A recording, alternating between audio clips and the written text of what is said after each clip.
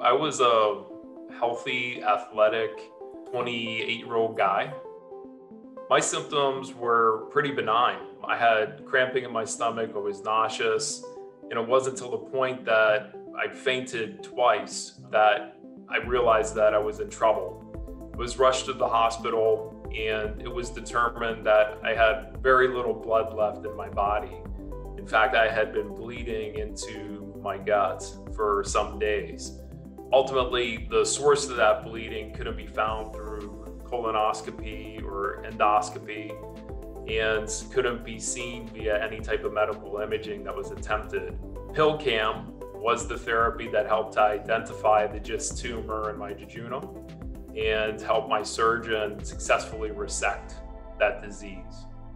I recall looking at the footage from PillCam and the excitement of the surgical team, because not only were they able to see my tumor, but they also knew where it was and how to operate and where to operate.